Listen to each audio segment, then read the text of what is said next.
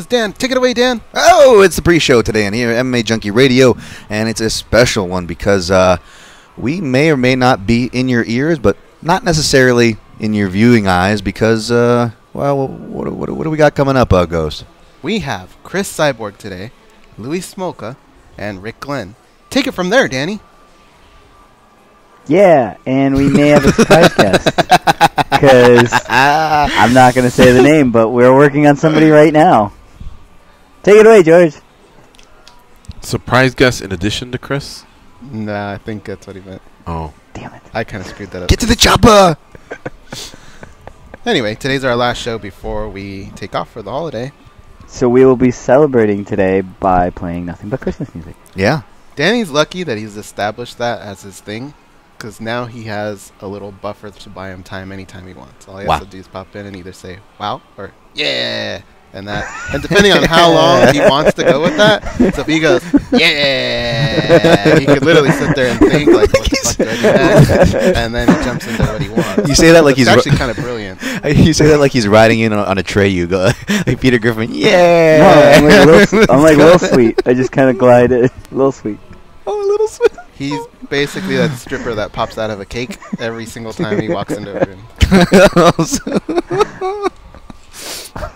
Oh crap! We cooked the cake too long.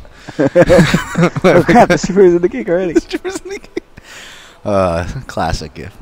I kind of want to strip in the cake before my time goes. How about you go? Sorry. Yeah, I think so too. You guys, you're not caught up on Game of Thrones, but you've watched it, right? Or you've watched any type of like medieval show? Like I'm caught up on it. Let's say yes to the second thing. All right. So have you ever seen when 2 minutes in those times when they bake a cake and they put like pigeons in it, like white doves or whatever? The way they release it is they usually somebody takes a sword and they slam it into the cake and then they come out, right? But they always like fuck up one of the birds in the process, and then there's blood and guts all over the cake. I've never understood that. I didn't get that either, and that kind of leads me to my bigger point about medieval movies. This is my issue, guys. I will not take a medieval movie seriously. I'm taking a stand until one of them shows some goddamn friendly fire. You're telling me that we can be shoulder to shoulder in a battlefield, swinging all sorts of axes and swords and arrangement, and Gigi's not going to swing back and hit me, or you're not going to swing back and hit Gigi. When you go hit one guy, like the hardest I've been hit in street fights, guys, were punches that weren't meant for me. Like, I mean, if that's happening with fists, how is that not happening with maces and clubs? Don't they say in war, like, at least half of the casualties are friendly fire? Yes! How is it not more so in those days? Coming up in a minute. I'd imagine that it's probably just like, well, Glenn's dead, so let's not talk about him. Wait, what? With the friendly fire, they never show any friendly fire because it's just like, all right, well, all these people were lost. Okay, Glenn died. Let's just not say that it was because Steve accidentally swung back too far with his axe when he was trying to kill an enemy. I guess in a movie that would be kind of a shitty way for a good He could have picked better medieval names than Steve and Glenn, right? Yes. Like Thor or something like that. Glenn is definitely a guy you put on the front line in those days, right? Hey, is Chaz okay? Wait, I am for Chaz making it through the war. Anyone who's named Chaz in medieval time deserves to live. Alright, we're coming up at 10. Here comes the fiercest gladiator of them all, Skylar.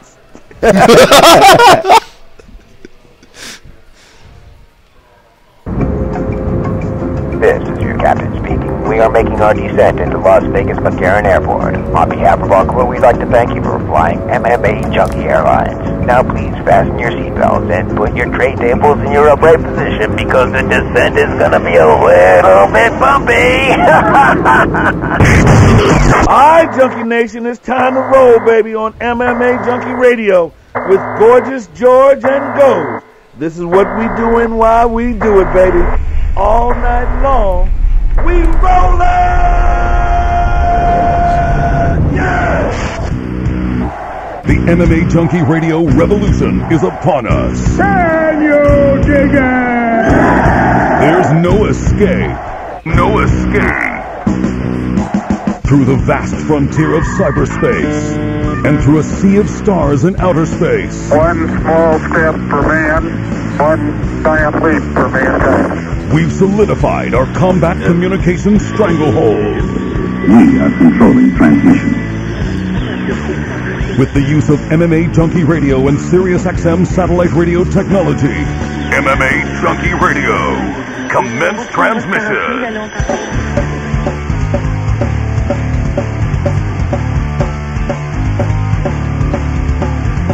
Live from MMA Junkie Radio HQ in the fight capital of the world, Las Vegas, Nevada.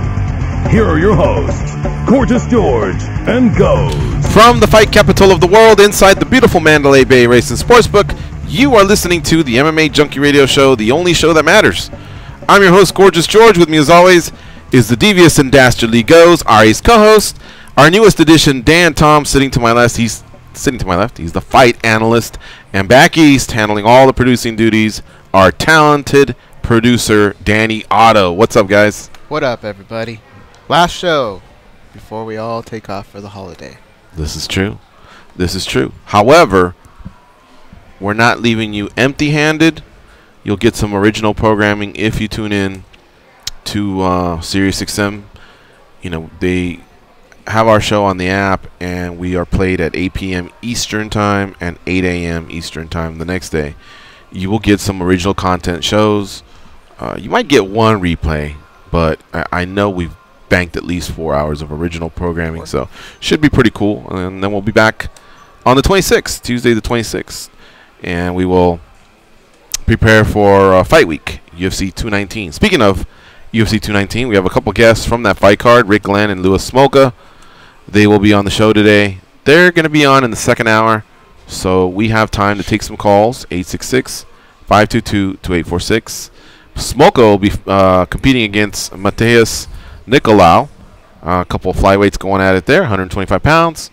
And Rick Glenn will be fighting Miles Jury, and those are featherweights.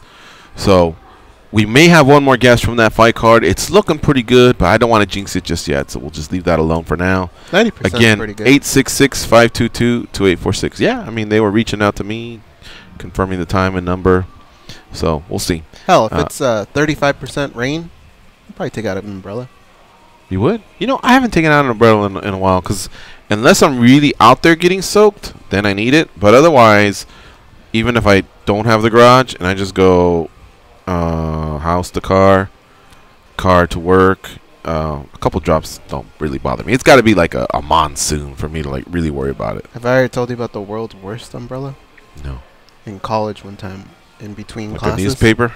No, I had an umbrella.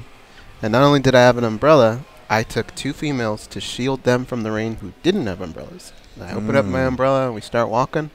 The next thing I know, I'm getting wet. And I look, it was one of Mom's umbrellas.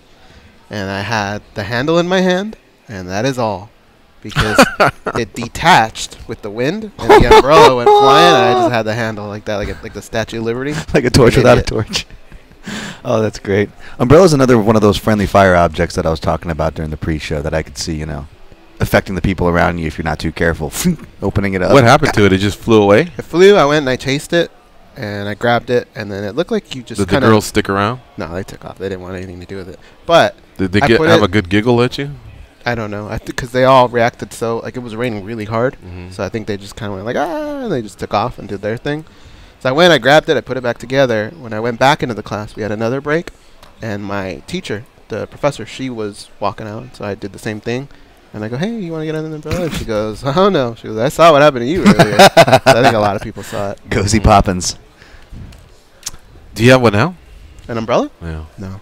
Either do I. Do you? And you're right. That's probably the last I used time to always did it. carry one around with me when I lived in New York because you get off, you go in like on one train stop when you come out. It looked sunny when you went in, and when you come back out from underground, it'd be raining where you're at. Like, what the heck? How long did you live there again? Only like 8 months. Oh, okay. Went back and forth a lot before that, but only living and working there 8 months. I liked it there. I was there for about 5 days, and it was pretty cool, especially the later start time. Mm-hmm.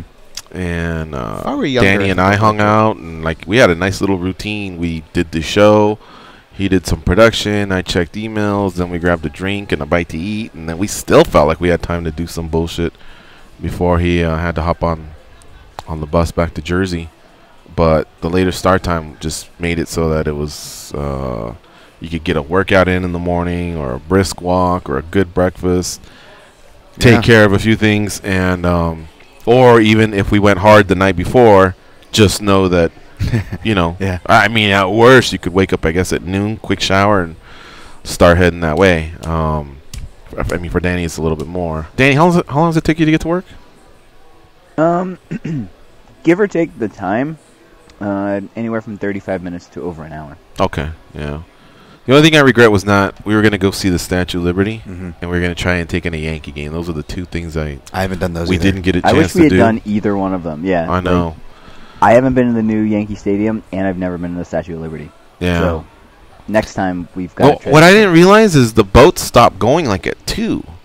So I thought it was one of those where like 5 or 6. Big deal if it's fucking. I mean, they have those powerful lights. So big deal if it's past dusk. Even Alcatraz I don't goes longer see than the that, problem with that. I mean, how much is there really to see? Oh, there it is. You know, and I guess I'm not sure if at the time they were doing the trips up to the Crown or whatever.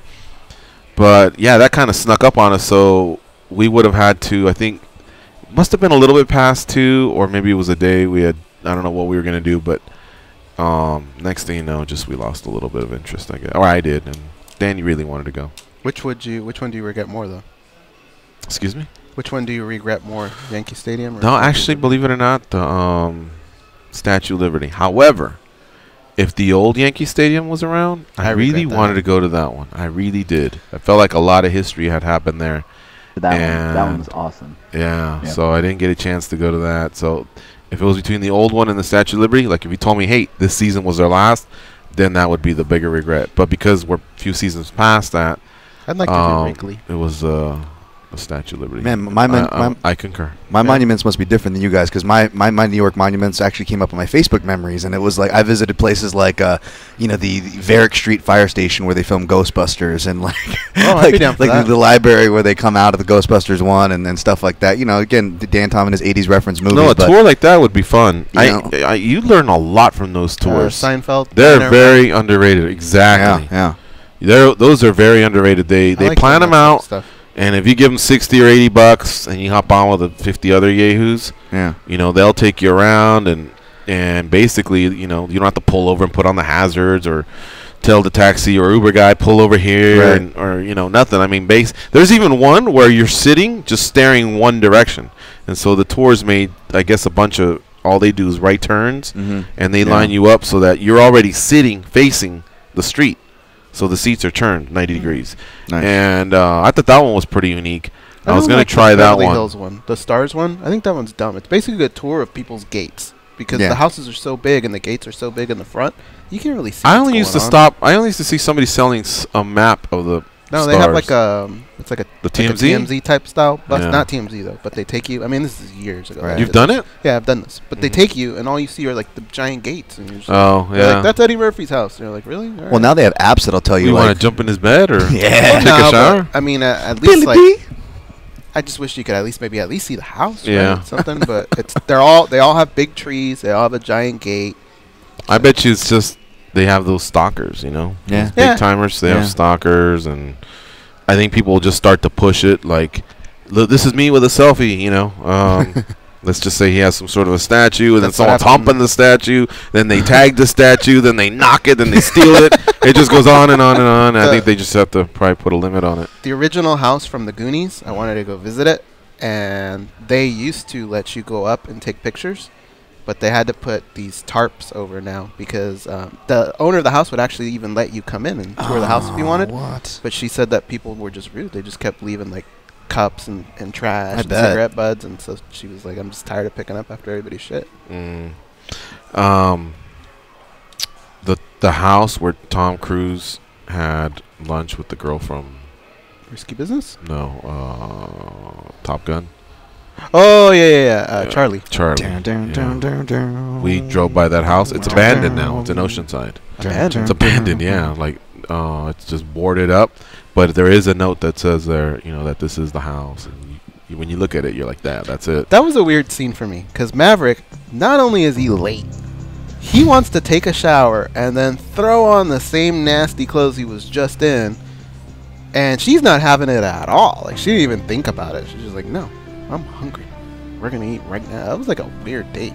Yeah, I think I'd rather stay sweaty just in my clothes than go get clean and then throw on the sweaty clothes, right? Yeah. I mean, I guess you could just free ball it and do without the boxers and just put the jeans back. But I mean, he was diving in the sand in those jeans. Yeah. Remember they playing volleyball? He had no plan. Like he didn't plan out and the day, T-shirt like, had to have been a little sweaty. I got it. Oh no, he didn't wear a shirt. So unless he was able to just clean up, but yeah, But he was super late, right? Like he literally had no. Maybe his game was to jump in the shower and then just.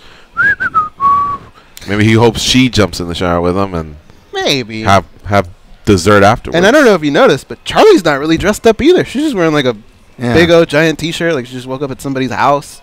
That date was a wreck. Yeah. Something was awry there. I once took a bus tour in Edinburgh, in Scotland. Nice. Yeah. I couldn't believe how much I learned. Like either the country of Scotland or the city of Scotland, they actually were the ones that started taxing people, and then other countries started using taxes. They showed us where Georgie Porgy originated from. Really? Yeah, like there was a lot of history. What does that mean? We like son just of a Georgie bitch. Porgy. I guess it was. I mean, I don't. Georgie Puddin' Pop. You remember Georgie Porgy pudding in pie, kissed the girls and made him cry. Yeah. All that. I guess whoever Georgie Porgy was somehow that was his house, or the guy that wrote the poem, was there. I just remember we did a lot, and I remember me and my dad were looking at each other, going, "Damn!" Like we actually learned a lot that that you either had heard or whatever.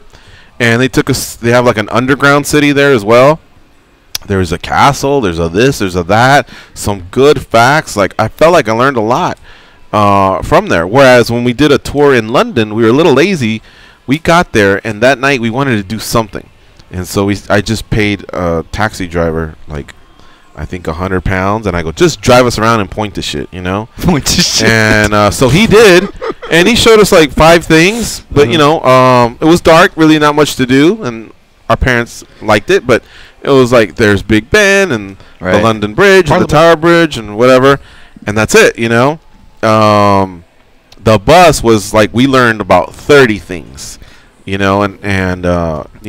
so I really recommended those buses. I think it's called the Red Bus, the Fun Bus, or something. It's like a chain of them. I did a bus in Scotland too. I was going to just ask you real quick. Was it a creepy Scottish guy doing your tour bus? 'Cause I did an Edinburgh tour bus as well. Did you? And the guy was like super, super creepy. In fact, he was wearing a kilt, and then he wore jeans about halfway through when we were coming back from Loch Ness. And I actually caught it on tape because I was recording a blog, and he's like, I had to change into these jeans. It's a bit windy out here. This little girl, it's a mess because I guess his kilt blew up in front of a girl. He's like, I'm going to get ultra as a trouble. And he put his jeans on. He was a sketchy dude, but it was a fun tour. No, this was just a normal cat. I have a gun to your head. Somebody lands in Vegas, says, here's $100, take me to 5 things. I did that already once. What would you do? I did that with Dwayne and Regina. Where'd you take them? In fact, I don't remember if they paid or if they didn't. If they did, thank you again. If they didn't, no big deal. But this was a MMA gym. No, just Vegas. Oh, just Vegas? Okay. Just Vegas. Is this not MMA related at all? No, you can add MMA. I mean. And am I driving or is this walking? No, you're driving people. So it's just flipped. The guy got out. He goes, "Hey man, here's $100. Just tell me 5 things in Vegas." Take me things. The first thing I would do, especially if it's nighttime, I love it when our family and friends land at night, and they've never been here. The first thing I do is pick them up and take them right down the whole strip. Mm-hmm. It's just it's a sight to behold, because there's so much activity, and there's so much to look at, So one would be a trip down the whole strip. 2 would be, since I'm already committing to it being nighttime, you know what I'd probably do is I'd probably go, and there is the strip once we get to Sahara, and then go, now number 2 will be the stratosphere, and feel like I can knock out a few things there. There's a great view. There's some rides up there, a great steakhouse. So then that's number 2. Number 3, I think at this point at nighttime, I'm committed to Fremont because I'm already in that area, Fremont Street, and 4 and 5. Fuck, it's nighttime. Go to D Street. You like last place you want to go. Last place you want to go. No, I'm not. I guess at that point, check out the 1923 bar. I'd say There you go. At Mandalay Bay. All right. at Mandalay Bay, and then the last thing would be.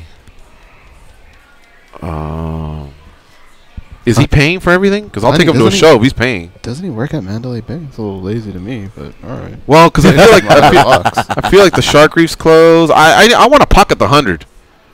Yeah, no, you're not gonna pay. He's taking care of everything. Yeah, he takes care of everything. Oh, fuck it, let's get a show then. I'll take him to just one of the Cirque shows. That's well, happening. I meant more. This is what I was thinking. All right, like you guys brought up some good ones. I thought you take him to see the Bellagio fountains, right? I think that's I blew a big it. one. I should have done that one. And then either the Stratosphere or the Eiffel Tower. You know, one of those. Go two. up.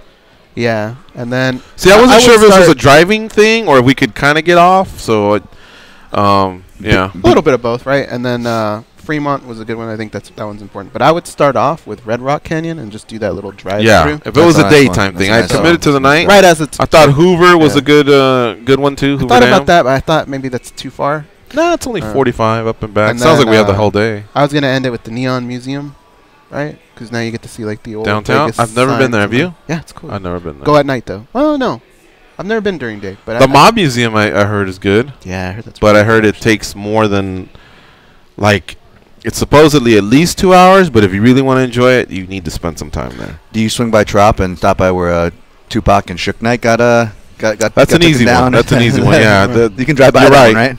Somebody like Howie DMP would enjoy that. No, I haven't. Movie? We haven't. If you want to watch it. Netflix. Voodoo. Voodoo. What's it called? All Eyes on Me. Oh yeah. Okay. Yeah, I gotta it's see weird that. though, because the guy that plays Tupac sometimes looks a lot like him, and then sometimes. Would they get like Ruthie from Real World? Sometimes it's like Chili from fucking TLC. It's weird. Like sometimes he really looks like him, and then sometimes he doesn't. By the way, I'm on episode 37 of Surviving Escobar. Wow. Oh, you're pushing through strong. Yeah. I think what I might do is get to 40 and just enjoy the holidays and then leave it at that because it's tough, man. I start to fall asleep a little bit, and then you don't want to miss anything, so you rewind. Then I fall asleep and wake up. It's episode 41 because they just keep going. I got to backtrack, so it's a bitch. I'm always doing it at night after Juliet goes to bed. But you're excited every time you do it? It's just me and the dog. I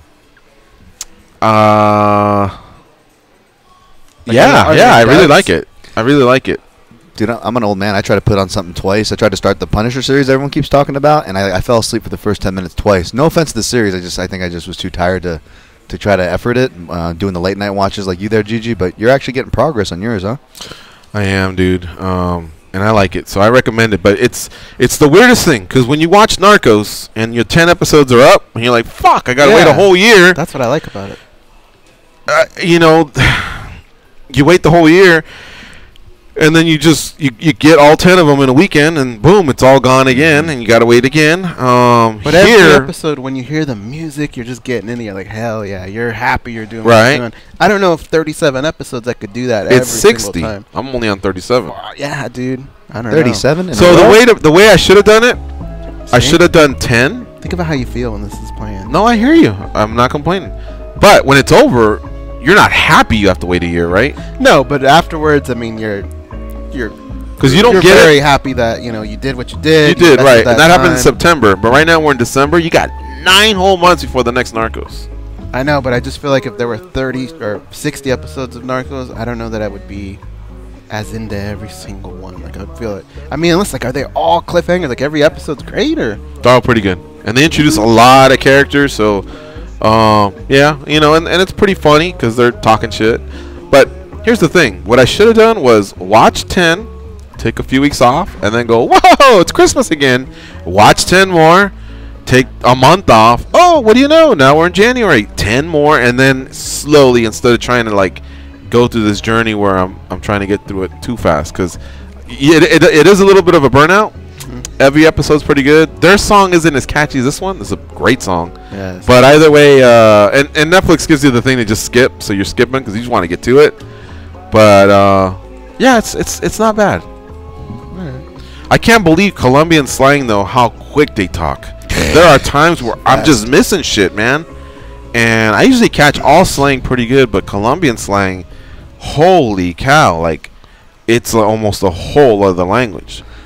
Yeah, I like your breakdown of the different languages. And the only reason why I'm familiar with the Colombian one, I used to date a girl who's half Cuban, half Colombian. So when the families get together, you just see the complete different styles of the Cuban Spanish to the Colombian Spanish was just kind of completely different. I'm pretty ignorant to that stuff, so it was kind of eye-opening. But that show does a good job. Different dialects, yeah, different accents, the speed. You know, Cubans speak really fast, and Colombians, when they're speaking slang, same thing. I mean, they're all like talking super, super fast. Yeah, the way they kind of bleed or connect their words, or slop for a better word, not in a negative, but kind of will slop them together in a sense, you know.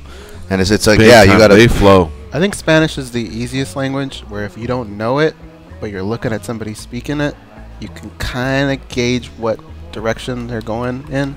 As where, like, when you hear somebody speak Russian, it just sounds angry the whole way through. And they could be just saying, like, oh, I love pudding pops. But they're just so that you can't really tell. In But Spanish, like, you could tell, like, and they use their hands their a lot, hands, you know, like, their body language. Yeah, exactly. Hey, one thing we didn't do was, all right, Danny, we get it. UFC on Fox 26. It just took place, and we talked about Dos Anjos and Lawler, Emmett and Lawless, Ponzinibbio, Perry. We missed out on Teixeira and Serkinov. And then, of course, there's the others. You know, Marquez got a win over Stewart, Laprice, Taleb, McDessie. So this is your opportunity. Anybody wants to call in, 866-522-2846 to chime in on that. Goes and Dan. And I can just say I reviewed these fights. You know, we worked on the rankings yesterday. You know, Taleb's got some nice wins going on. McDessie saved his job, like Go said. oh, man. DiChirico. Wait, I'm not saying that. Yeah, right. DiChirico. Yep. DiChirico was a good call by Dan Tom. He was actually talking about that. That knee put him away. It was a really, really boring fight. Yeah. Until the knee, honestly. Yeah. Jordan Mean was a beast. He really, really put it on Eric Silva. And again, you know, so here's the bonuses. Marquez and Stewart. That was a great fight. Great, yeah. 50,000 each there for them.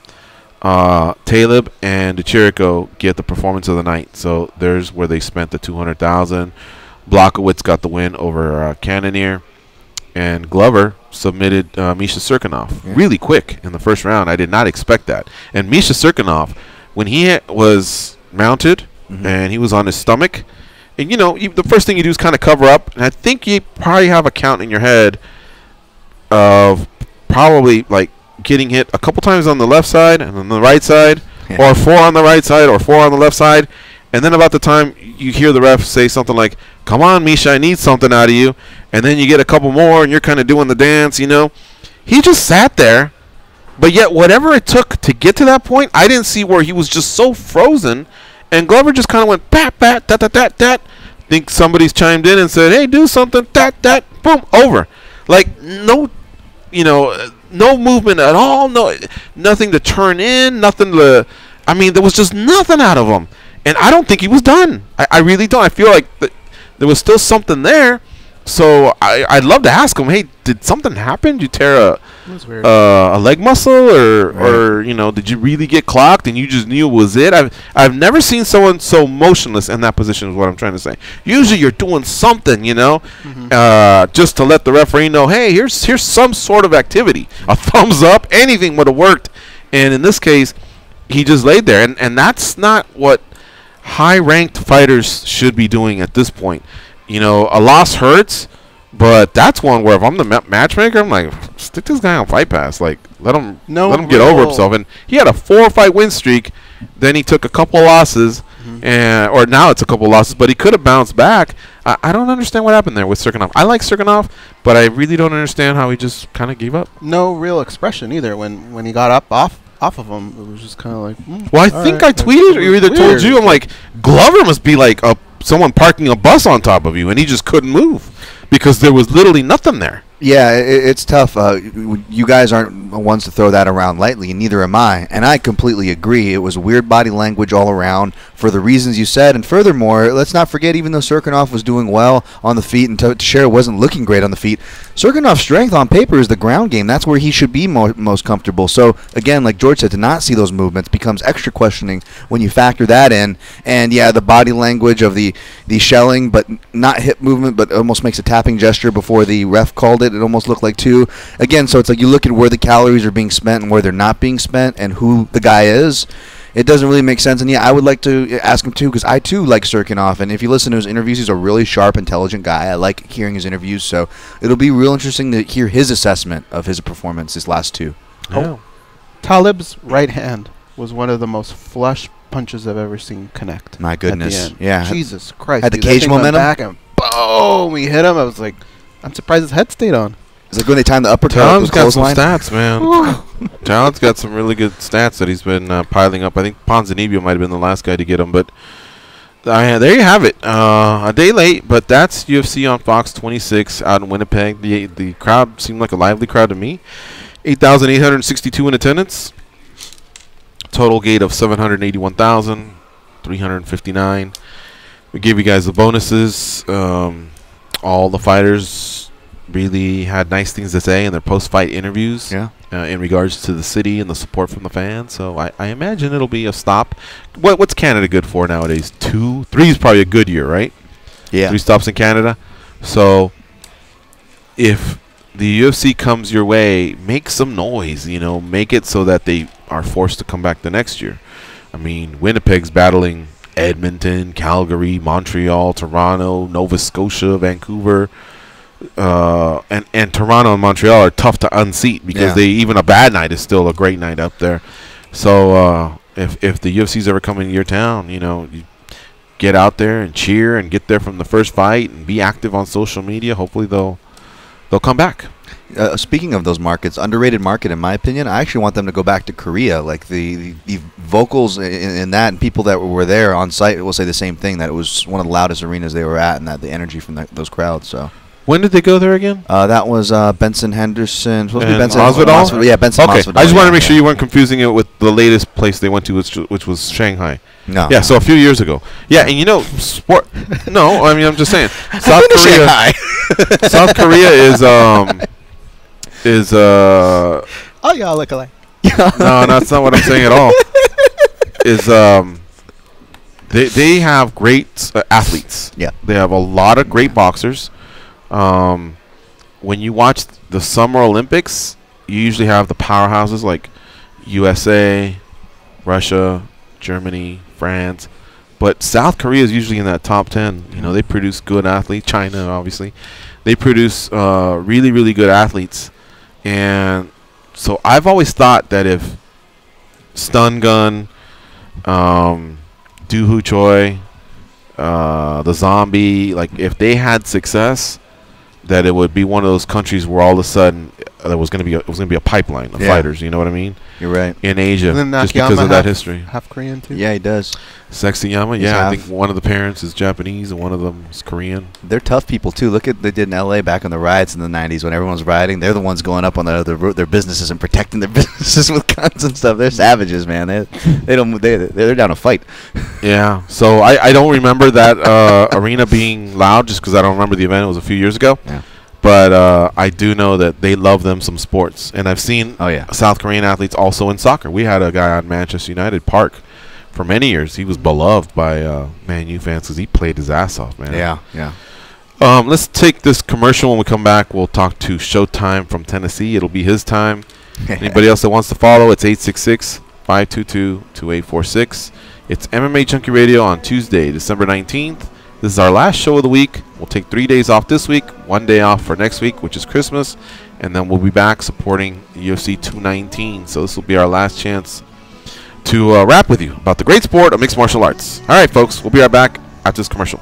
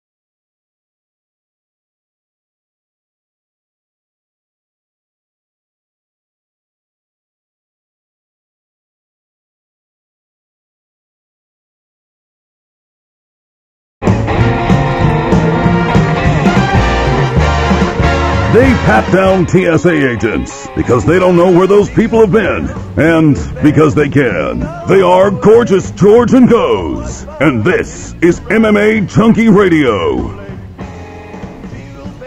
Keep that going, Danny. I love that song. Yeah.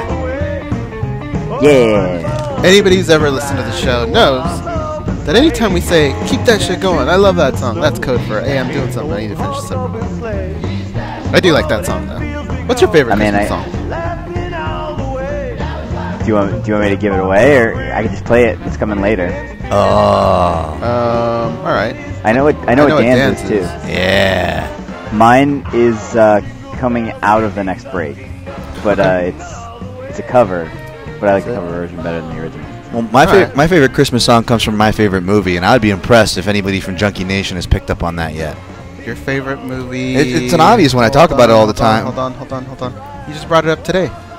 I don't know about today, but you know, it is in the 80s, like all the movies I reference on this year program. No. What's the movie you referenced today? And I even told you, I go, hey, you watch that movie a lot, huh? It wasn't that movie. It wasn't Bloodsport. That's not the movie. Something else. It was the movie I've watched more in my entire life ever, and that is Die Hard, 1988, baby. Die Hard. It ages like wine. What for was anybody. the one that you brought up today, though, that I told you? I brought up today Platoon. Platoon, yeah. That's it. Take the pain, take it. Hi. Hey. What's up? Want to do MMA history today? Yeah, let's do it. All right. So George wasn't here when I asked about the name, so George won't know. So George, I'm going to give you the date. It was December 19th, 2015. 2 years ago today. What? December 19th, 2001? 15? 2015. Okay. 2 years ago today. Oh, I know. Wait. What is it? Yeah, it's Nate Diaz and... Nope. And, Nope. It's I'm the real and Conor Michael Johnson. Didn't they fight around this time in Orlando? I mean, that is true, but I don't know if that's what Danny's talking about. Yeah, wrong weight class. Okay. I don't know. What else happened that day? Francis Ngannou began his reign of destruction in the octagon when he made his UFC debut. Wow, that was just 2 years ago? I have a funny story about this. Let's hear it. Go ahead. Danny, you want to finish what you were going to say about that event? Oh, he just KO'd Luis Henrique. So this was on the Fight Pass prelims, and I want to thank MMA History Today at MMA Yes. History Today for that. Thank you much for that, fine people over there. Go ahead, Dan. Yeah, this was on Fight Pass, and this was the last time, I don't know if it was a vacation because I was in Hawaii for a funeral, but I was in Hawaii. I was at a nice brunch spot overlooking this nice sunset, and I just for whatever reason found out that Fight Pass has a mobile app. I know I didn't realize it until 2015, this card that Danny's talking about, and I'm at this nice brunch with my girlfriend, and I said, you know what, I'm going to see what fights are on. And apparently you can stream them from your phone, and she didn't give me crap. She's like, oh, really, that's cool. Let's see what's on. And we go, and we turn on the old Fight Pass on the app on the iPhone, and the first image, it's midway through the fight with Luis Henrique and Ngannou. It's literally right, but we turned it on right at the moment where he just gets uppercutted into oblivion. And I go, I just remember being speechless, and the waitress comes right after that to take our order, and I just saw a guy get killed on my phone. And that was like 6 fights ago, right? That was so he's been a frequent fighter then. Yeah, and that was my first experience with Fight Pass Mobile. All right.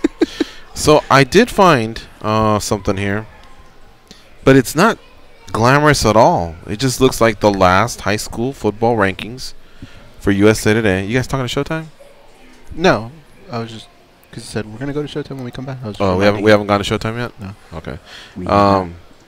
So Mater Dei High School defeated Concord de La Salle last week. Concord de La Salle didn't lose a game for 10 years straight. Yeah. And at one point, we beat them 55-21 in the state final. But we preserved our number one ranking. We finished number one in the country from beginning to the end. Didn't lose a game. Waxed everybody. So that's a really, really remarkable year. Number two was the IMG Academy in Bradenton, Florida. They went 8-0. That's cute. We were 8-0 like in October. We finished 15-0. Allen, Texas came in at number 3 at 14-0. So there you go. That's quite a run, man. I mean, imagine being the best high school team in the country. I mean, just the best high school team in the state's pretty impressive. And now, just in the country, I mean, that's a lot of high schools. Depends on state. It's too bad, like, they really don't knock each other off, per se. It's just a mythical thing. But I'll take it. Shout out to the Lakers, who gave Golden State hell yesterday. Shot. And That still had a chance at the end. I'm proud too. of them, because they're a young team. We're rebuilding with those guys. They're really, really, really young, and this is a team that's, I think, won 3 of the last 4 or something like that, right? Titles in Golden State. Was it a clutch shot they won? Who? Was it a clutch shot, last minute shot that you're referencing that they beat them with? But then, like, the Lakers had a shot at the very end, and they could have got something out of it, but they didn't. Dude, they're the best at that. I mean, they've had like generations of these guys. Van Exel, and then after that was Derek Fisher. Like, if you were ever rooting against the Lakers, and you were like, "Oh, this is a crucial point," that's exactly when Derek Fisher was going to nail that 3-pointer and just kind of crush your goals. We have some of those guys, but they're not automatic. Like, it's over. Nothing like a Reggie Miller where you're calling him Mr. Clutch or anything. Right. But they're getting there, you know. And it's a loss, but we competed. It was a big night because that was the night Kobe's numbers were retired. Mm-hmm.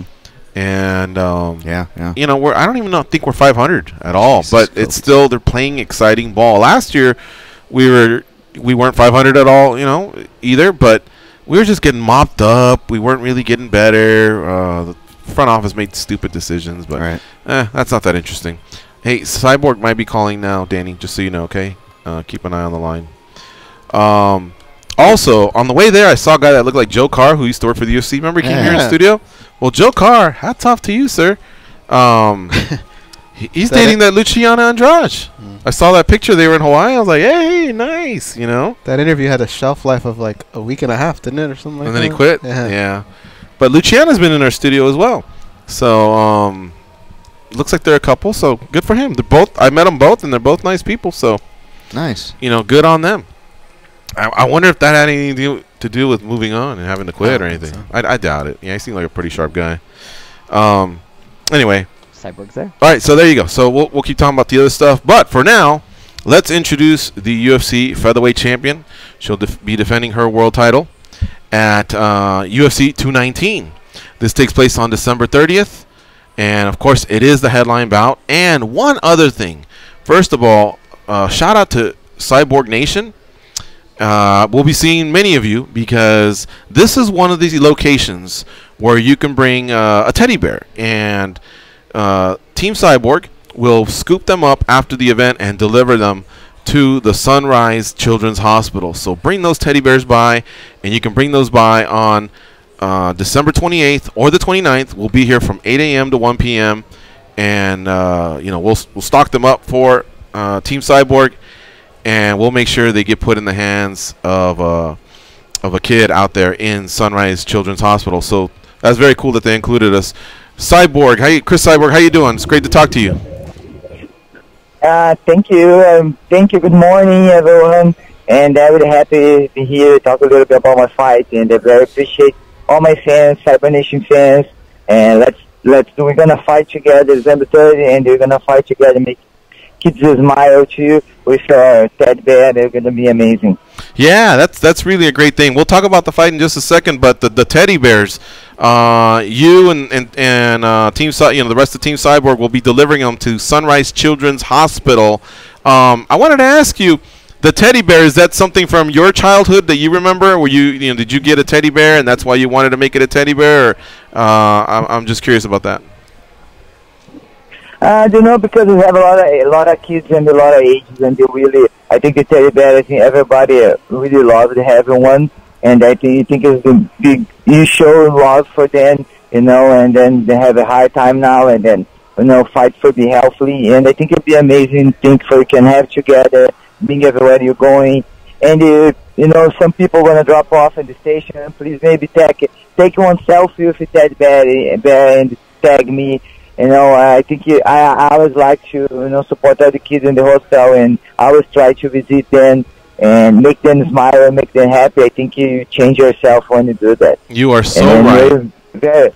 Yeah, you are so right. A teddy bear makes anybody happy. You know what I mean?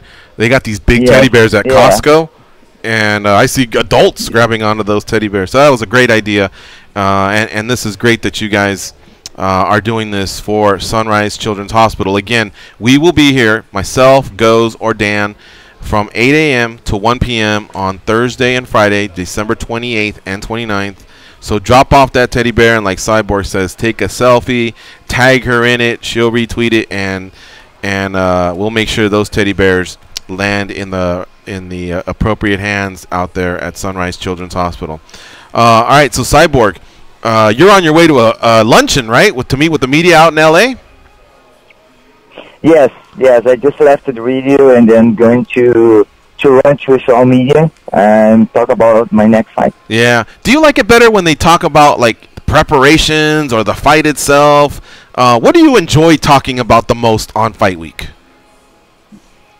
It's always the same question. What are you going to do? What do you think about, I really like it too because you can answer a lot of questions the fans want to know, the fans just love to hear you, and then really excited about my next fight. Right. And I would like to talking on how's I training, how's I feeling. I think all my fans would like to hear that, and then I'm here because my fans, my fans did everything for me to be here. They had the opportunity to defend my belt now in UFC, and I just would be thankful. So let me ask you something about your fans.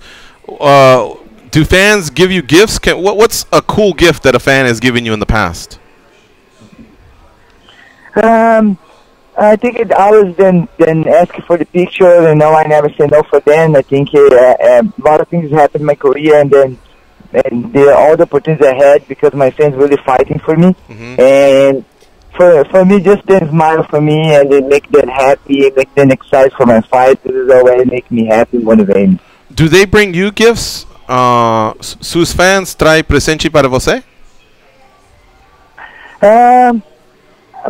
I don't know. I don't have so much maybe letters. I think I receive a lot of letters. And okay.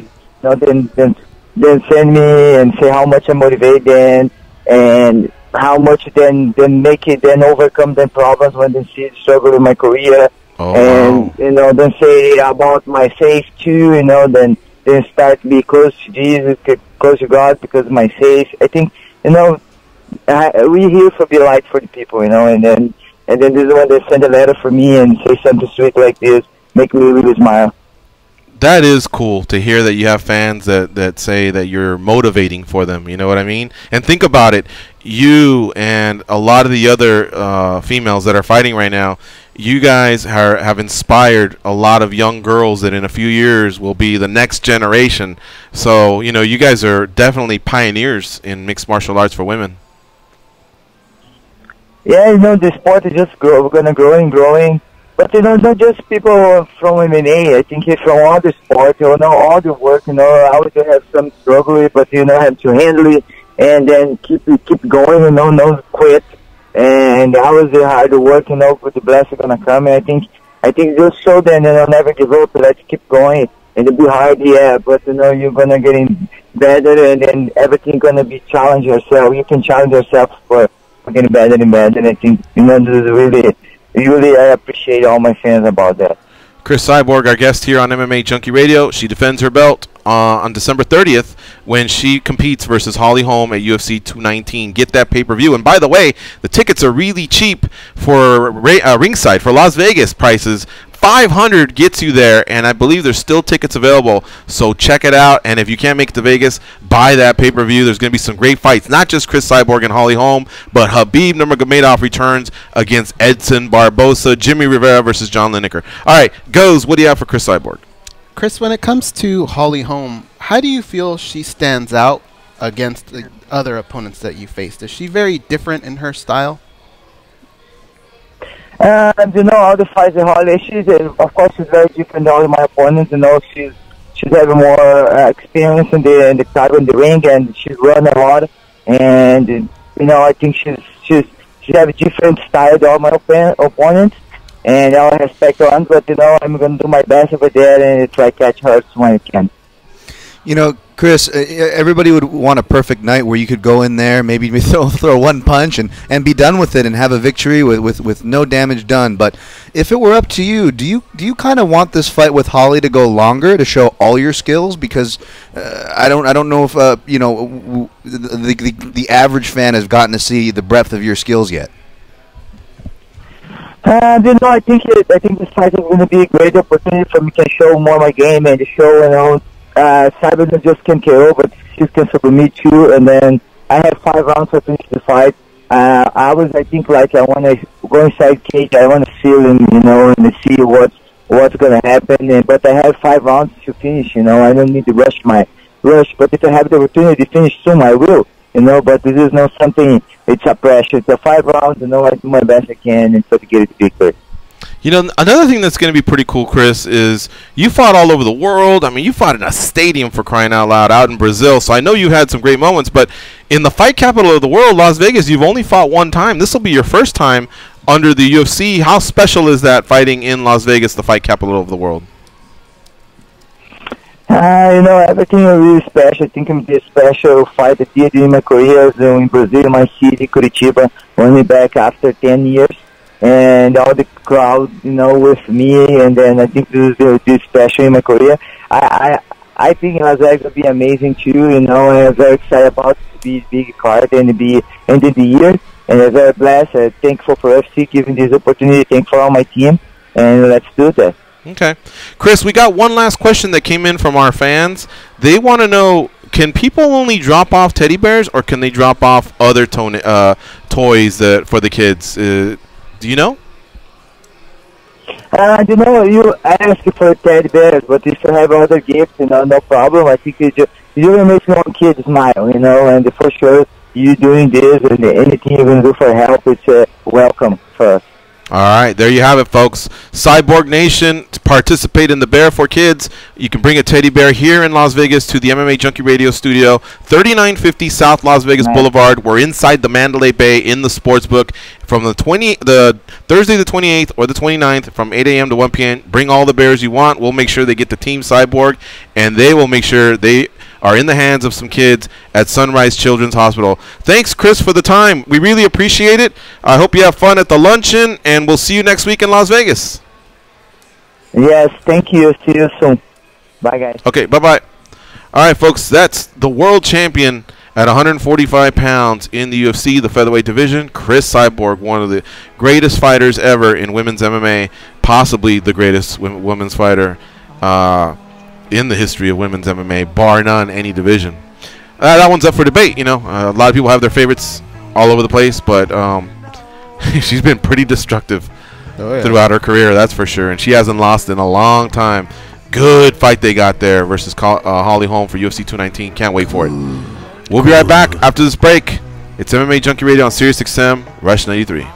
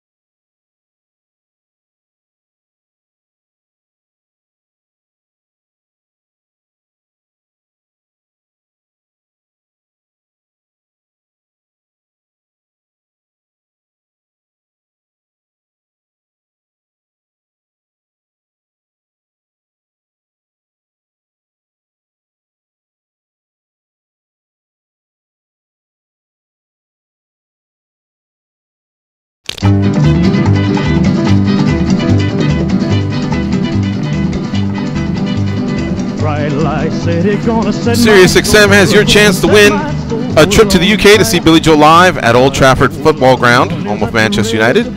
It's Billy's first performance at the iconic stadium. You can watch it from the front row. No additional purchase necessary to enter to win. For official rules, go to SiriusXM.com/BillyJoelManchester. Do that before January 2nd, 2018. Want to thank Chris Cyborg for her time here in the first hour. Caught up with her, and it's very cool to participate with Cyborg Nation in receiving those teddy bears. They needed a spot somewhere in the UFC. I think they're going to have a couple others, by the way, and but this is one of them, and at least we've committed to Thursday and Friday. We're here anyway, and we want to help out. So thank you to them for involving us, and a big shout out to Ray Elb for helping to line that interview up. All right, so as you can tell, we're just right up against the clock here. We're going to take one more commercial. When we come back, we'll have a run of calls. Showtime from Tennessee, Brandon from Louisville, Sam All Jam. If you want to join in on the queue, it's 866-522-2846. After that, we'll have a couple interviews. Smolka, Rick Glenn, also fighting on the same fight card. That's headlined by Chris Cyborg. So it should be some great conversations with those guys. We'll be right back after this break.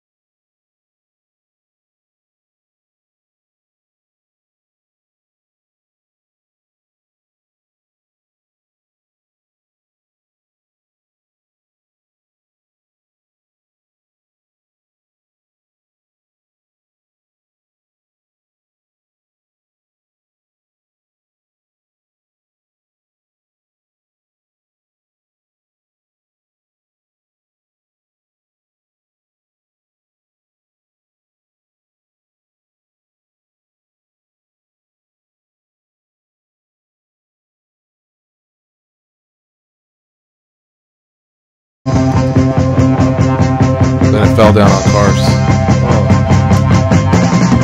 Santa Claus is coming to town. Santa Claus is coming to town. You better watch out. You better not cry. You better not pout. I'm telling you why. Santa Claus is coming to town. Santa Claus is coming to town. Santa Claus is coming to town. He's making a list and checking it twice. Gonna find out who's naughty and nice. Santa Claus coming to town. Oh yeah, Santa Claus is coming to town. Santa Claus is coming to town. All right, here we go. Not trying to be Mr. Scrooge here, but I don't know when the song ends. It's only got about another minute and. Oh, is that it? seconds. Yeah, usually those Yeah. Christmas jingles, they go pretty quick, but I wasn't sure. All right, let's get to the phones. 866-522-2846. If you want to join in, we'll start off with Showtime in Tennessee. What's up, Showtime? It's your time. Hey, what's going on, fellas? Not much in you.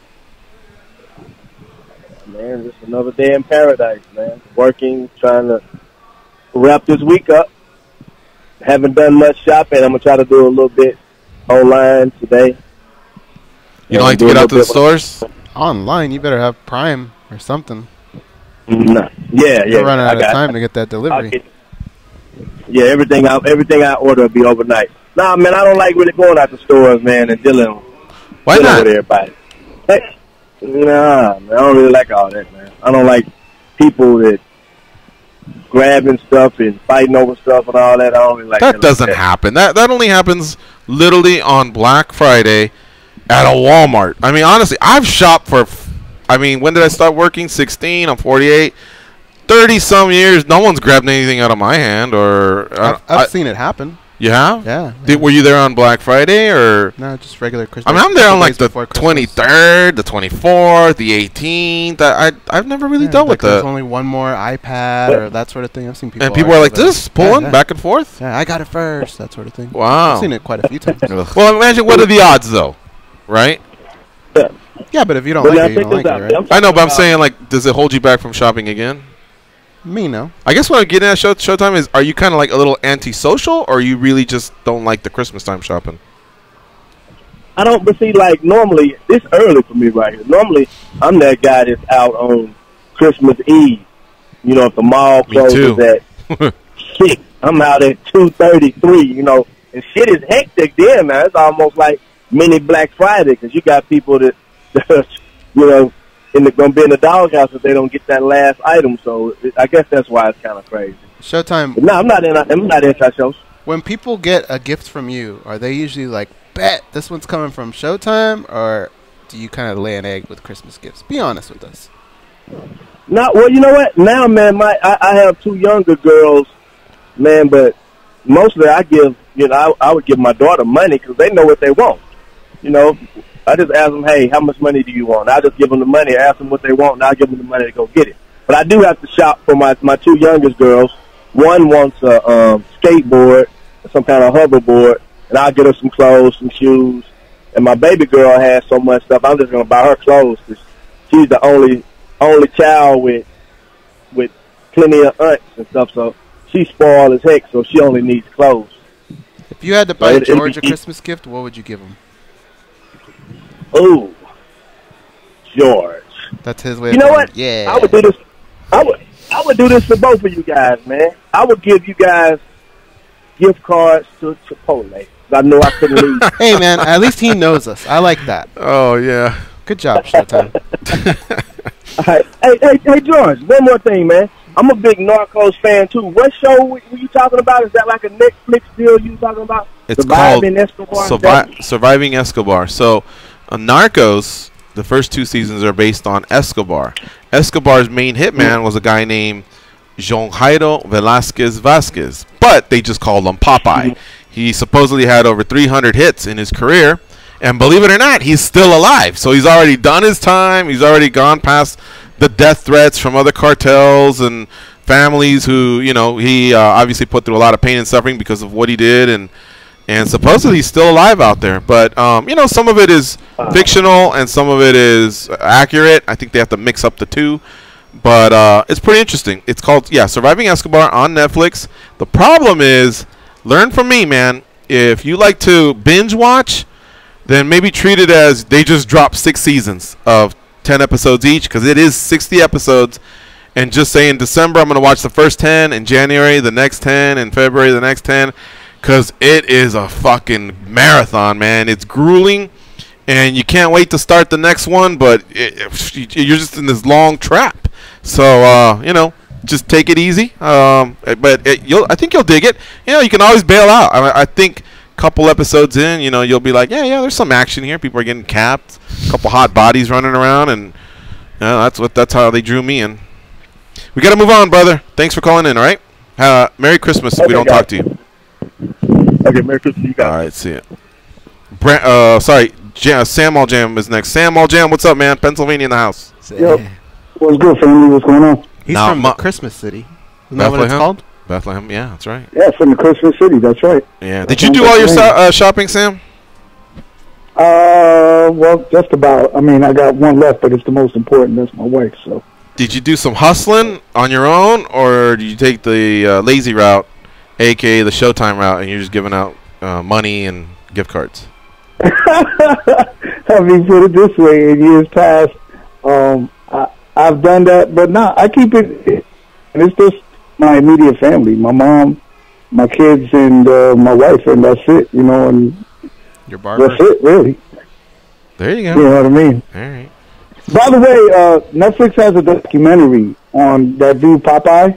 I just peeped it a couple of months ago. I forget the name of it off the top of my head. It's like maybe an hour and a half. But that guy, and it's recent. That guy's like he just puts out like YouTube videos now. He's on the internet all the time. You know, he's released from prison, and his dude's like a little local legend. And I mean, I don't know. Every time they show him walking the streets of Brazil or Colombia, I mean, and he's like, high-fiving people and people shouting him out. So, damn. I don't know. I mean, look, the height of Escobar, Escobar died in 93. So let's say the height of him was probably just before that, late 80s, 90s. I guess maybe we're a generation removed, but you would think that out of the 300 hits, there's someone that's going, I'm getting this guy, what he did to me, my kids, my family, someone. And somehow this guy's been... He even talked about that. Yeah. He talks about that in the documentary, that, he kind of walks around, but he tries not to look over his shoulder, you know what I mean? But he realizes that, he's probably got enemies out there, but I don't know. He says that I just saw this a couple of months ago. Geez, I wish I remember the title, but, he was saying how, like, he's on YouTube all the time and on the internet, and he's got all this, like, fanfare, like, he receives all this love from people. I'm saying to myself, I don't know, either people are just idiots or I don't know. But well, Escobar was kind of like a Robin Hood, where he shared a lot of his riches with poor people. And yeah, he's the one that gave orders. But at the end of the day, I don't care how much of a Robin Hood you are. When you're taking people's lives, someone's obviously not going to believe in an eye for an eye. Yeah. Or sorry. To look the other way or whatever. They're going to believe in an eye for an eye. But anyway. Hey, Sam. Anyway, listen, I heard it's the last show before the holiday. I was just calling in to wish everybody Feliz Navidad and Prospero Año Nuevo. And that was it, man. Just to call in and say what's up. And, I heard Dan Tom talking about Luis Enrique. And for some reason, while I was on hold, it made me think about whatever happened to Luis Kane. Whatever happened to that dude? Oh, yeah. Yeah. That dude was like a flash in the pan. A couple of those guys are floating around in Italy or Russia. Well, let's look it up. I mean, we'll look it up if you want to give me a second. While you do that, can I ask Sam a question? Sure, yeah. Sam. Yo. Would you rather, on your next cruise, have Popeye house sit for you? Okay. Popeye and Mike Rohal, that comes out to the Junkie Gathering. They're just house sitting for you. Or you got to shave your head. Mike Rohal's the Army guy, right? No, Mike Rohal's the guy that... Oh, Mike Rohal's the guy from Houston. Yeah. Yeah, the guy from Houston. So those two are watching your house, or you got to shave your head. Oh, man. Oh, dude. Oh, it's not even close, dude. It's not even close. I'd pull out the hair clippers for sure. I thought you'd never do that. Oh, man. All right, yeah, Sam. Listen, Lewis Kane's last fight was April of this year, so... Oh, shit. He lost the fight to Matt Hamill, actually. And he's 36 years old. Matt Hamill, that dude's still fighting? Oh, yeah. Yeah. And it was F2N fight in Brazil. He's been fighting mostly in Brazil. I take it back. He's not fighting really in Russia. Russia brings in a lot of Brazilian athletes. But all right, brother. Merry Christmas to you, too. You and all your family. And all right, fellas, have a good we'll one. talk to Have you. a safe one. We'll And I guess I'll talk to you guys in the new year. All right, see you, brother. Easy, Sammy. Easy. Brandon from Louisville's up next. What's up, Brandon? Nice for Sam to call for you guys to dinner. What do you say? Nice for Sam to call before he goes to dinner. Oh. What's up, man? How you guys doing? Good, man. How about you? I'm doing all right. So I've been thinking, I've been thinking, year end's coming up and everything, and so question for y'all to ponder, because y'all got some shows before New Year's, right? Yeah. We come back on the 26th. Yeah, okay. 26, Okay, 27, so 28, 29. We'll be here for 4 days. 4?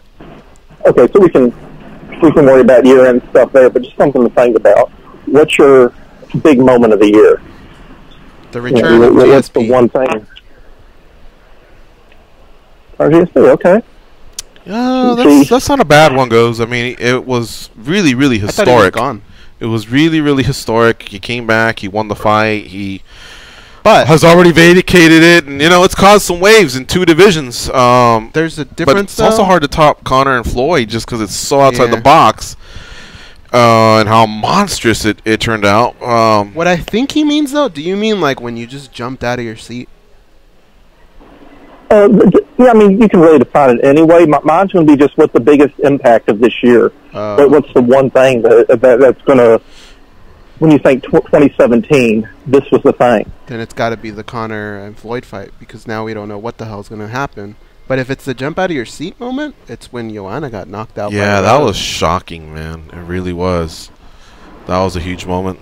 Shoot, mine's easy. It's selfish. Being on Junkie Radio, being on MMA Junkie. That's what gonna I be was- that's thank what you, I'm gonna Dan. reference in my personal history time continuum 2017. But yeah, you guys nailed it spot on as far as the general view. It's kind of hard to avoid those two. Yeah. How about you, Brandon? I'll take it a little different, because I think years from now we're going to look back at 2017 and the lasting impact.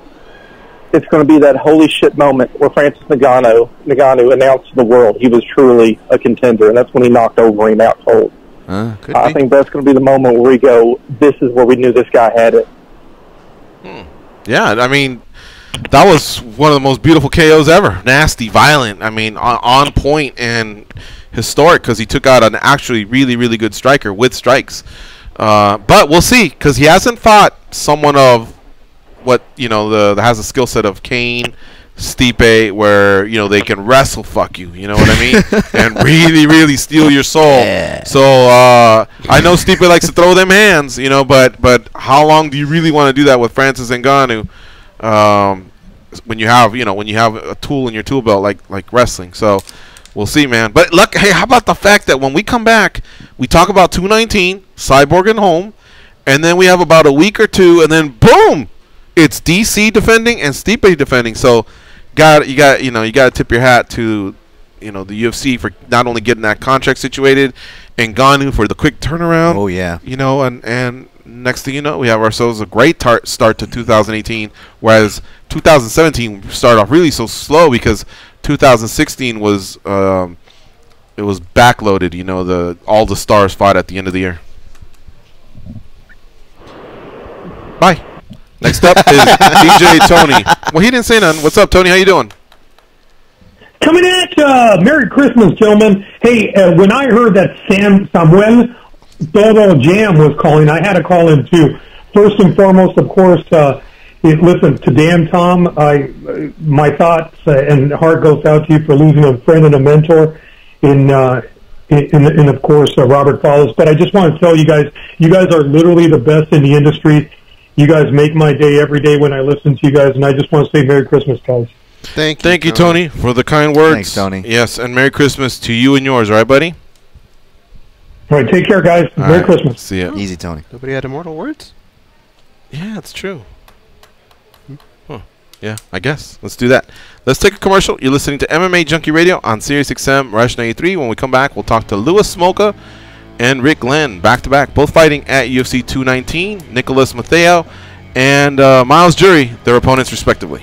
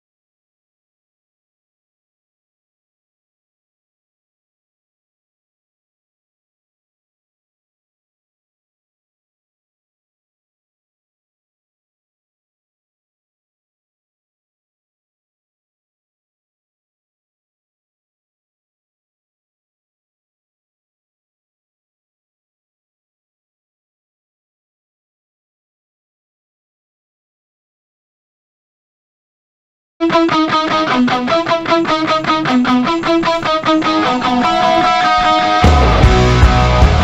can drink Mentos-flavored Diet Coke without their stomachs giving a single fuck. They are Gorgeous George and Goes. And this is MMA Junkie Radio. Your favorite holiday music channels are back on SiriusXM. You should check out contemporary holiday favorites on Holiday, Channel 70, and Holiday Traditions on Channel 4. You can get our complete lineup at SiriusXM.com/holiday. All right, our next guest is Louis Smolka. He'll be competing versus Nicholas Matheo at UFC 219. These are flyweights. That's weighing in at 125, probably rehydrated about 140, maybe 145. We'll ask Louis when he comes on. Louis is 11-4 overall, but of his 11 wins, 9 of them are finishes. So he has a really, really good finishing rate there. That would be close to 90, if I'm not mistaken. Yeah, somewhere in that range. 4 of them have been via knockout. 5 have been via submission. However, as of late, things haven't been going his way. He's looking to turn things around against Nicholas Matheo. He joins us now on MMA Junkie Radio. What's up, Louis? How you doing? Hey, guys. Hey, thanks for joining us again on MMA Junkie Radio. Pleasure to have you. So, Louis, look, there's no way around it. Obviously, you're probably fighting for your job here. Luckily, you stacked up some nice wins to kind of be able to withstand the streak that you're on the losing side. But how, are you putting that type of pressure on you? Because some people thrive on it, or are you trying not to think about it? I'm not really thinking about it too much. I'm just trying to go out there and win every fight, I have faith right now that no matter what, everything's gonna be okay. But I want to win just because I'm a competitor and I want to be champion. So if I want to be champion, I got to beat this guy. It's that simple. Mm-hmm. The last 2 guys couldn't even finish you, so you're hanging in there. Like I say, and one of them was a fight of the night. The one versus Elliott, the last one. So at least you were able to, take home some money. But what do you think you needed to change? When you got back home and maybe looked at the film, what stood out at you as you needed to change? Is it something within yourself, or did you need new coaches, or did you make any changes? Basically, I just stopped drinking. I pretty much I would get pretty blackout drunk every night because I was bored, and I don't know, maybe I was just being a bit immature and going through some stuff in my own head. But I kind of just realized I kind of did it too as a way to not really think about the fight, kind of relax, I guess. But who's just gonna have one, right? So right. True. I like the party, man. So yeah, I don't know. It was just being irresponsible, whatever you want to call it. But yeah, I was drinking way too much, and so I kind of I had to stop. I had to stop drinking during fight camp. Basically, I don't want it to come off as I'm sober now because that'd be just weird. But yeah, I'm gonna drink after this fight, but just I'm not gonna drink during fight camps too much anymore. Right. Okay, so that answers my question. So you were actually drinking during fight camps, and just your recovery the next day would suck. Would you miss practices, or were you able to always get to a practice but just maybe be sluggish? Yeah, I mean, I always made it to practices and stuff, but I always make weight. I was still winning, so. Oh, wow. I mean, I've done that for pretty much my whole career, so, I don't know. Yeah. Did the losses themselves teach you the lesson, or did you have to get a sit-down from teammates, family, coaches, anybody that you kind of had to, get in your face about this, confront you? Yeah, Rylan and Charles had to yell at me for a while after the last fight. They had to be I was I want to go up weight. The weight cut is too hard, and they're like, no, you're 25er, just don't drink. So I was fine. I just gave in. I was right. So how have you felt now that you've been doing a camp and you've been, clean of alcohol? I wouldn't say I've been clean, but I mean, I feel way better. I mean, I have more energy. I can eat more. I don't have to skip meals and stuff to drink. I mean, I feel great, honestly. I have a lot of energy. I mean, I'm like later in the weight cut. Like, I feel pretty good. Lewis, let me ask you one. Let me ask you one last thing, just because you're being so upfront and honest, and you seem to be taking all this in stride. Would you say you were borderline alcoholic or just a dude that parties? Like, was this an actual problem?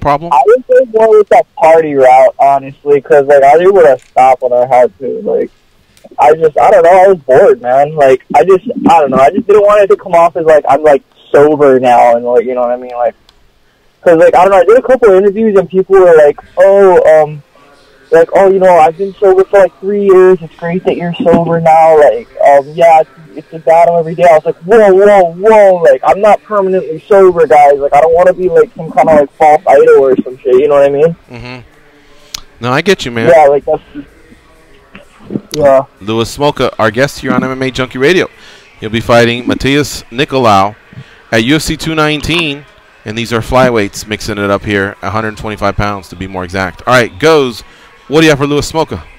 Louis, when you envision this fight, when you break it down in your head, do you have multiple ways that you see the fight finishing, or is there one certain particular way that you feel you will finish this fight? I tend to look for just like consistencies, maybe like when you watch tape and stuff, you see things that the guy does like repetitively, you know, and that probably like plays into your head. But I don't know, dude. When it plays out in my head, it goes all kinds of ways. Like there's just all different scenarios. Is that kind of what the reason that you were saying earlier? Like you like to do things that take your mind off of the fight? Yeah, definitely. That stuff wears on you. Like, I'll be up all night, like, just thinking about, like, different scenarios. Like, okay, if he throws the overhand right, that means I have to check with my left. And then what happens if he comes back with a knee after block here, but then if I duck and if I roll this way, and then what if he throws a jab, and then I have to slip off, and then what if he throws a body kick, and then I'll just go like that for hours and hours in my head. So, like, yeah, that's not healthy when you're trying to sleep. All right, Dan Tom, what do you have for Louis Smolka? Well, on that note, Louis, one of the things I like when I'm watching your style, especially in the grappling, it almost seems like you're comfortable with losing small battles in order to win the overall war. That flowing type of style, does that kind of help you with this mentality of not trying to put the pressure and worry so much about what the next step is going to lead to? Maybe. I mean, I just do what feels natural, you know? Like, I just do what feels natural to me. I mean, it's kind of weird and not too many people have that style, but I just do what it's comfortable for me, you know? I got you. And then I guess my other question for you is in regards to Hawaii. That's where I'm from myself, and believe me, I can understand when people say that there's certain distractions that other people might not realize will be distractions, and clearly, you know, you have your head about you. You've addressed your issues as far as with, you know, alcohol and prior performances. But I got to be honest, my issue if I lived in Hawaii would be the food. Have you gotten that dialed in, Louis, as a fellow Hawaiian? Yeah, I'm working with my girl Kelsey Yeoman right now. She's been helping me out a lot, like sending me like what I'm supposed to be eating, exact measurements and stuff, like. So, I mean, I've had it pretty dialed in. I'm lighter right now. Like, I'm like 4 pounds lighter right now than I was the last time around. So that's pretty good. So, I guess just finishing that off, sounds like you have a good support system, obviously, from Hawaii Elite MMA, Rylan, you know, nutrition. Obviously, your family's out there. You know, it looks like you're going to stay in Hawaii. Is this more just kind of addressing your own personal issues as far as getting the best Louis Smolka in the octagon? I think so. I think it's just like, I don't know. I'm kind of a head case, as you guys probably can imagine. So I think a lot of it will be mental with me, like just kind of believing in myself and trying to stay confident. You know, not needing to like run away from things. Like kind of like, you know, just face battles head on and just try to, you know, see who wins. And I don't know. I think it's all on me. It's all on me. I gotta be the one to step up. This run of Hawaiians that have been winning, you know, that momentum kind of carry over. Do you feel it? Is it inspiring? You know, things seem to be clicking for, you know, people from Hawaii. Rachel had a nice win. Max had a nice win. Yancey had a nice win. You feeling that love? Oh yeah, definitely. Definitely feel aloha. You know, I wanna win, dude. I don't want to be the guy to drop the ball, honestly. We're on a streak right now. We need to keep it going.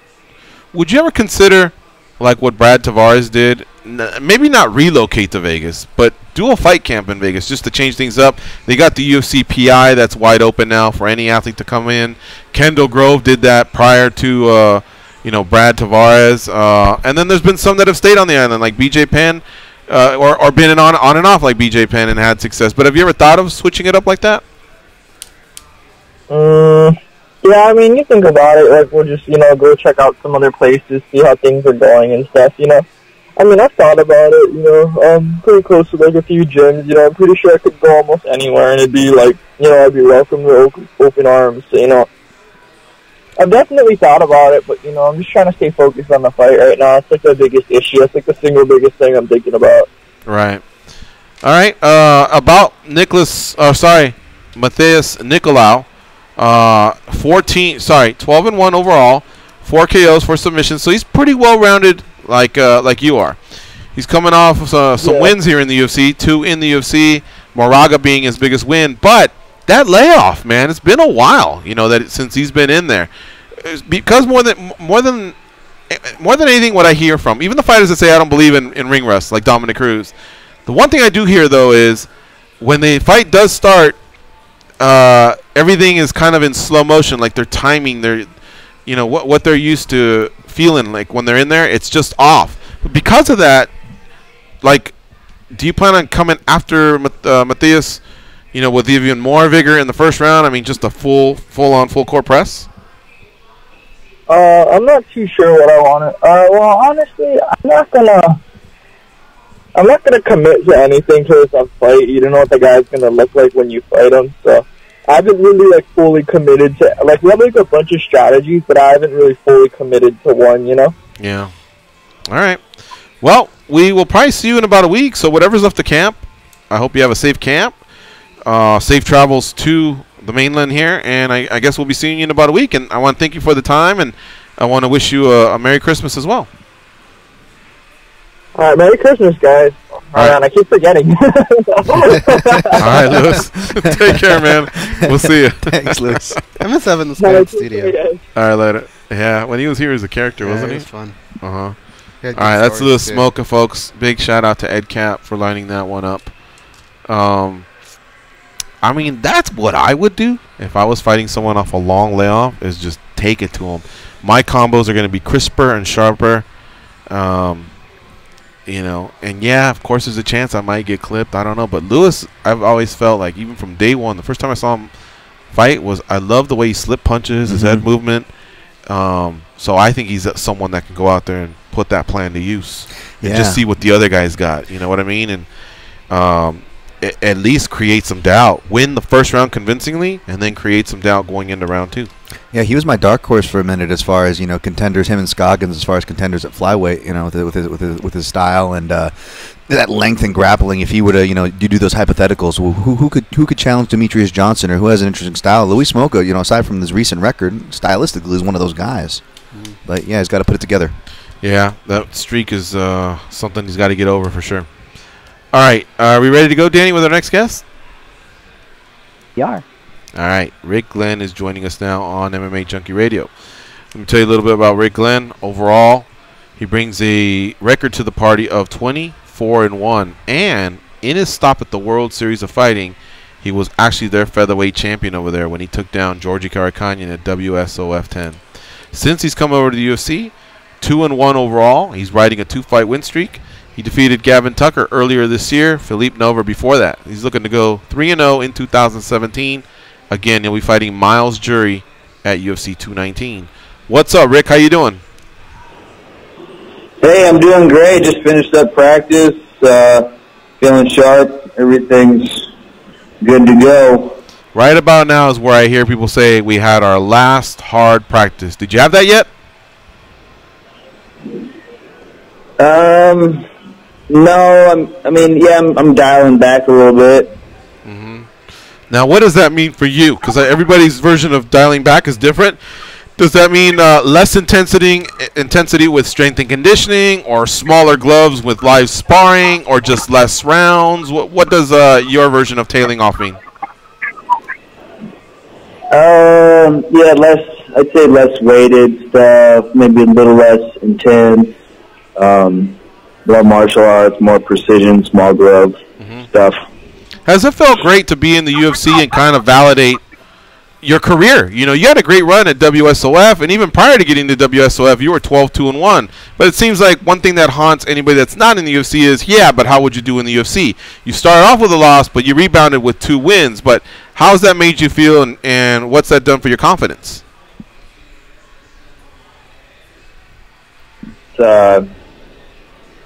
Yeah, you don't have multiple losses in a row. You know, that's when I'd be getting pretty nervous about my job.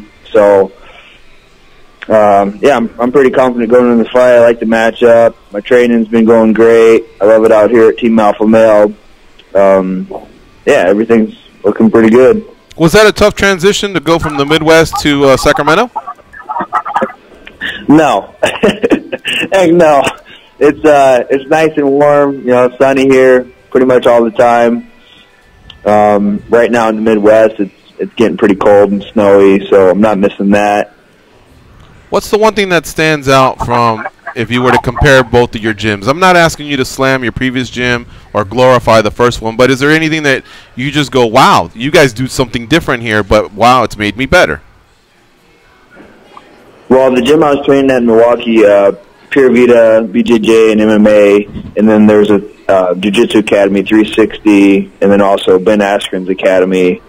The nice thing about here, you know, I have everything under one roof. I have a lot of guys in my weight class at a high level, so that was the biggest thing. I had a lot of injuries in the past from training with guys that were multiple weight classes above me, and you know, maybe some people not as consistent or the level that, you know, I need to be training with. So it's nice to have, you know, kind of the complete package out here. What spawned the idea for you to move out? Could it have been anything that had to do with former foe Lance Palmer, or was it someone else that put that in your ear to come out to Team Alpha Male? No, I've wanted to do it for a while. Ever since I started fighting, I followed Uriah, and you know, I've always had it in my head to come out west and you know, sunny California, and you know, it finally worked out financially, and yeah. Rick Glenn, our guest here on MMA Junkie Radio. He's fighting Miles Jury at UFC 219 on December 30th. Rick, how intense can it get on the mats out there? Because the other day Uriah was even saying there were like 20 people at pro practice alone that were high caliber athletes, most of them being in the UFC. I imagine it's just one beast to another. Can you talk a little bit about that? Yeah, we're always pushing. You know, we're the name of the game, and you know, push it as much as we can and stay safe and all that. But yeah, we go pretty hard and stay safe for the most part, I guess. And yeah, we do have quite a few people in our practices, pro practices, but luckily there's enough room here at the new academy that we can accommodate everyone. So back-to-back wins, 2017 has been shaping up to be a great year. A win here, how would that make you lay out 2018? Would you want to take a fight early in 2018 and keep the momentum going? And how do you stay out of being one of those guys that can accumulate a very long streak but not get a title shot? Have you thought about how you would lay out 2018? Yeah, we'll see. You know, obviously I need to get the win, and then we'll see how I walk away from the fight. You know, injury-free, I want to keep the ball rolling, and I'll fight as soon as possible and start knocking on the door for top 10, you know, top 8, top 5, and keep climbing, make my run for that belt. You know, I can sense, you know, that's a smart way to go about it, especially if anybody who's seen you fight knows that you give it your all, and you're very talented in many areas where you can kind of take the fight wherever you like. But when you're sizing up Miles Jury, is there a certain read you have on him, or is that not your style? You just kind of not going to worry about it, worry about yourself come fight night? Yeah, I mean, obviously we're going to do a little research into our guys. We're at that level. You know, we need to look into everything, I think, and yeah, he's a long-time veteran. I know he's smart. He's got some octagon IQ as well, and I think it's going to come down to whoever makes the most mistakes and has the bigger gas tank. Determines the outcome of this fight. Awesome. And one more kind of side note question. Looking at your Instagram here, it looks like you've been getting into some woodwork. Is that some kind of peace of mind work you've been doing on the side just to keep the mind off of fighting, or? No, I've done some woodworking stuff. Gosh, ever since I was a kid, we were always finding scrap boards and making ramps and doing tricks on our BMX bikes and stuff. But I got into doing some pallet projects because of my wife. On Pinterest, all these pallet projects look cool to all these women, but they kind of forget how hard they are to take apart. But yeah. I got it down taking them apart. But I built a couple lawn chairs that they turned out really nice and are pretty comfy actually for some free scrap boards. But yeah, it's just little side projects I like to do, I guess. What's your proudest project ever? My proudest project? Oh, we made a 20-foot long by 6-foot half pipe in our backyard when I was 14. That is. And this was at a duplex. We were renting both upstairs and downstairs. So this was a rental, and we built a half pipe, and it damn near took up the whole yard. Built a half pipe in the backyard, and it turned out really good. My dad, he worked construction all of his life, and so he passed some of his skills down to us, and we got all the wood for free. We had to pay for the screws, but other than that, we built a 20 by 6 foot tall half pipe. What about your worst project? What's that? How about your worst project? Do you remember what that would have been? Project? Oh, man. Shit, I don't know. I made some crappy stuff before, too. Well, let me follow up on that. All right, Jim Miller and his brother and their dad were, they were from the construction world. And so they were always building stuff. I don't know if you want to call it a carpenter or just, talented like yourself. You can build stuff. But, didn't Jim once tell us that he did the nail gun right through his hand? Yeah. So rather than a sorry project or a project that didn't go well, have you ever had any accident that you can look back on and go, whoa, that was pretty gnarly? I didn't. I fell off a roof a couple times roofing, and then I did have my brother. I was handing him shingles, and he put a nail from the nail gun through the side of his toe, big toe. That sucks. Were these one-story roofs he fell off, or two, or I don't think we were talking to you if there was three. Yeah, 3 different incidents. 3 of them? The worst. I fell off. I don't know. It was like 2-story roof, not too high, but big enough it would have messed me up. And luckily, I fell on the pile of shingles and did a little jiu-jitsu roll back to my feet. Kind of took the momentum out of the fall. Wow. Did you ever land on cement or anything like that? Or were the other ones? No, nothing like that. I fell into a trailer once, and then that was kind of towards the end of my roofing career, and then we had moved to Milwaukee to get some better training in for my fighting. Now, would one say, anybody that's listening to this from the contracting world, would one say, oh man, yeah, that happens to all of us, or would one say, this kid's clumsy? No, they'd probably say he should have been wearing a harness and strapped in and whatnot, but we weren't doing that. What's the protocol on something like that? Because I love to laugh at my friends when they fall. Right. But how long do you have to wait before you can maybe giggle about it or laugh about it, Glenn? Oh, man. I don't know. The worst... The time I fell into the pile and did a jiu-jitsu roll, I was sliding and I yelled, fuck, and everyone, was quiet, and then I rolled, and it was like a pretty serious moment. I had to check myself, and luckily I wasn't hurt, and It wasn't until like maybe an hour later everyone was kind of making fun of me about it. Back. So you were actually back to work. You didn't even take the day off. No, heck no. If I wasn't hurt, I'm not taking the day off. All right. This guy's a tough cat. What about the trailer? Did you go through it and land like on a receptionist, or did you land on it? No, it was just like a metal trailer full of the junk. Oh, you're thinking of like Johnny Knoxville going through a... Yeah. I thought it was like one of those, you know how they set up a trailer, like and that's where they have the fax machine, the coffee, the secretary, and everybody clocks in there or whatever. I thought it was that kind of trailer. I think this one's more painful. Rick Glenn's kind of like Mankind, man. He's taking some hits. Yeah, I was gonna say the shingle one impresses me because I used to eat a dish called SOS, which stands for shit on the shingle. Yeah. But Rick Glenn actually ate shit on a shingle. Yeah, pretty much, yeah. Now he's got me looking at all these woodworking projects. These are actually pretty cool. Yeah. So they're made out of pallets. Huh. Very interesting. All right. They're 3 pallets I found behind a business. We talked about everything from your fight, but we've taken up enough of your time. So just tell us this: we know you plan on kicking his ass. What's the prediction? What round? I don't know.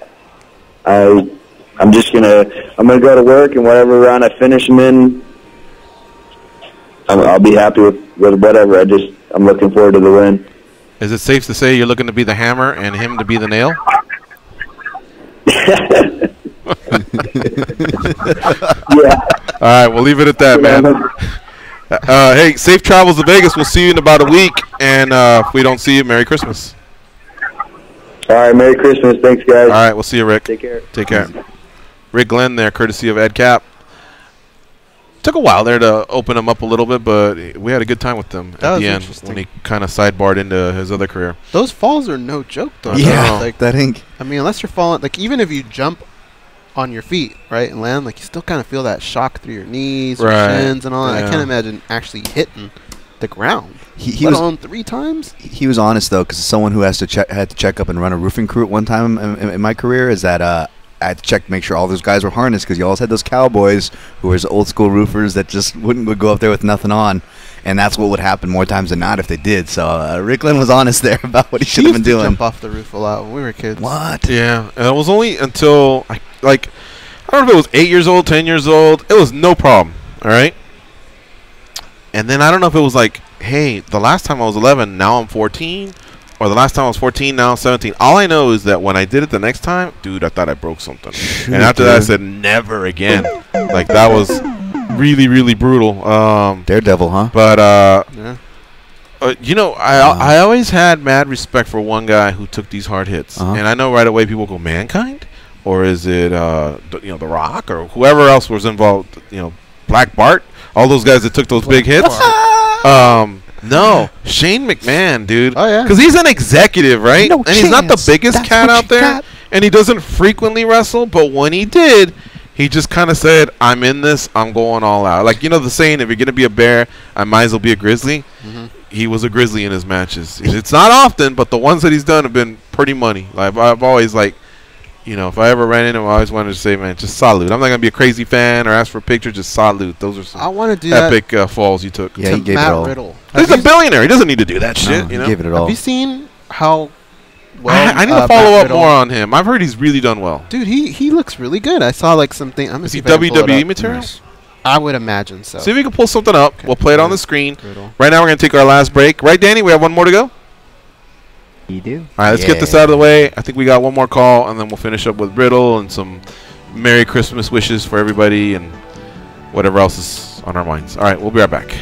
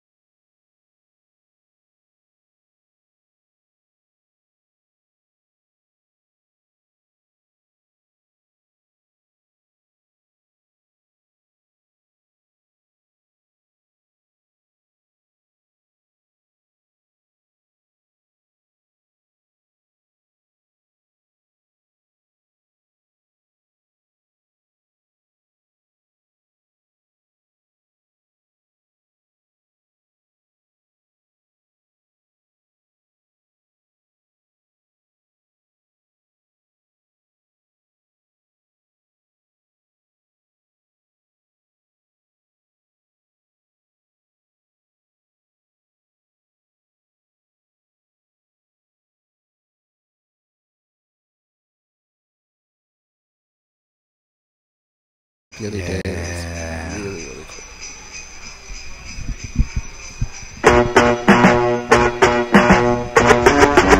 Hey, idiot!